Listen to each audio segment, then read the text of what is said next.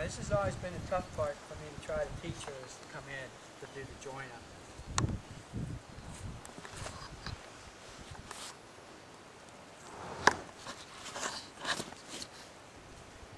Because what this join up is that you're really wanting the horse to be with, that you really want the horse to want to be with you.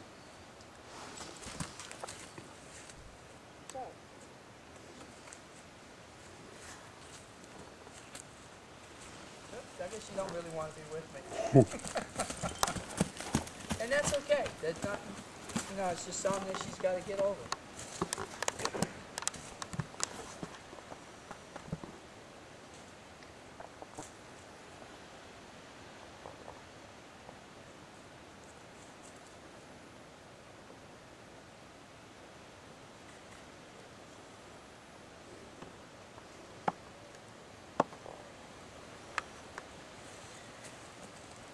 Okay. Here she comes.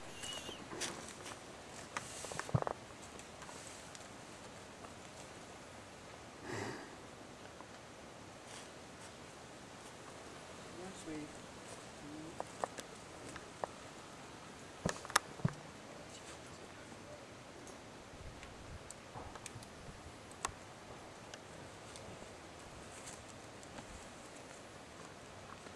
Let's see if she'll let me rub her all the way around. I'm just going to drop the rope on the ground. And she's let me do it a couple of times, but you know, she's just not consistent with it.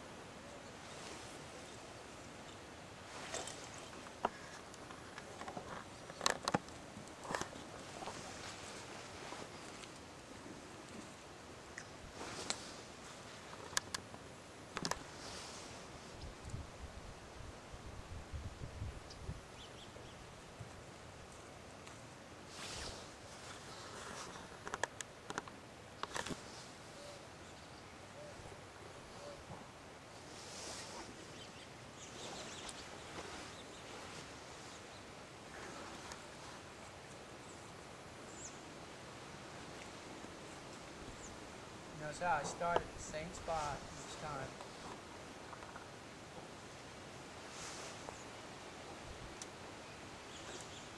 Hey, blue sky. Hey, how about that?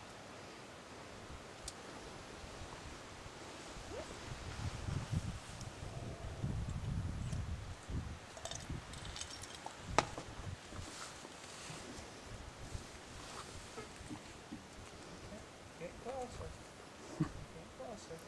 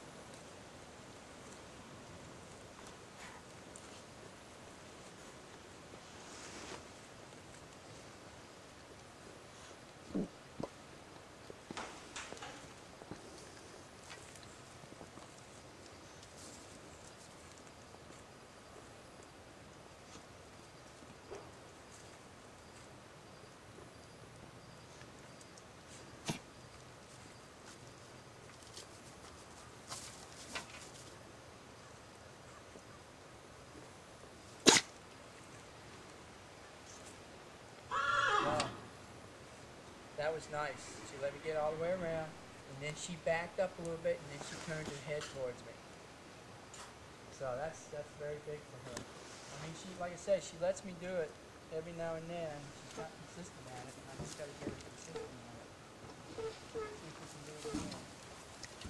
But what I did this time was, instead of letting her move away from me, I kept my hand on her butt and moved with her until she stopped.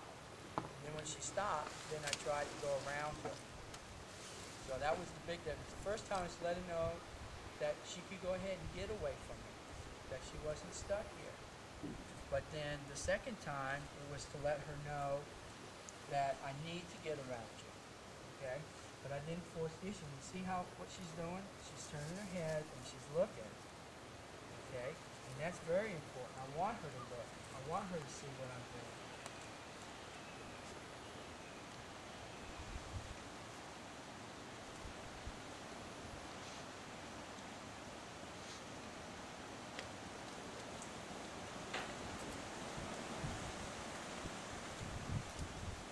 Now I'm going to see if I can do it on the other side.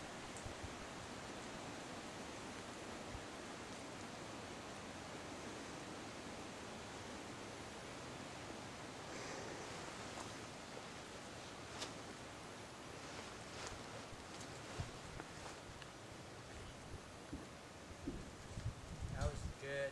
That was good. But you see, she shifted her body so she could kind of keep an eye on what's going on. But she actually didn't turn. That was good. So now I'm going to give her a break. Because when you have a big moment like that where you can mark around this horse particularly, and you can do it both sides, that's a big thing for her. It's not easy for her. Now see, she's following. So she's starting to understand that I'm okay. I mean, she's been doing this. I mean, but it's just not consistent, and I just got to try to get that consistency going with her. Now look how soft her eyes are. Her ears are forward. I just can't wait to see what her and Poco put together. Yeah. I just can't wait. I just can't wait. You gonna let me do it again? Now this time I don't have the lead line on her. So she really has freedom of movement. No, maybe she's not going to let me do it. Let's see what she does.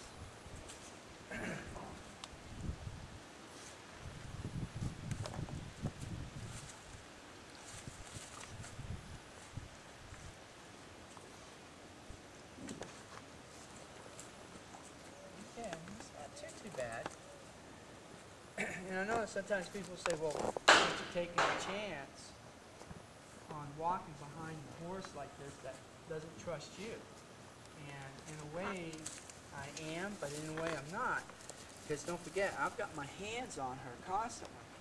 So if I start feeling her muscles starting to tighten up, that's a warning sign that she's starting to get a little bit nervous. So then I'm going to go back to here and then get her relaxed again. Now, if she starts to still tighten up, then there might be a good possibility that she might try to kick me. But she's not a mean horse. She's not a vindictive horse. It's just that she just doesn't know who to trust.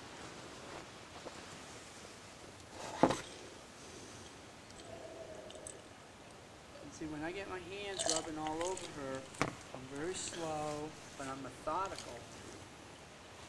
See? See how she keeps turning to look? And that's good. I want her to. I have nothing to hide with her. See that? Very nice. And that's okay if she shifts. She's just actually making my trip around her butt a lot quicker. All right, sweetheart. That was very good. I'm very happy with that.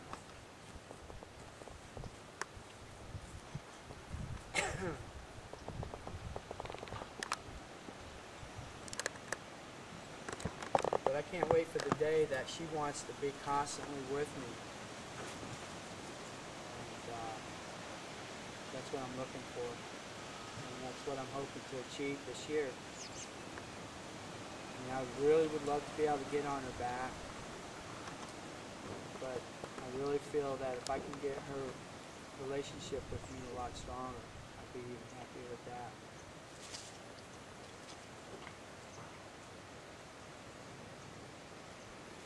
Okay, it's good. I gotta go check and see what those guys are up to. I got a funny feeling they're in the hay room.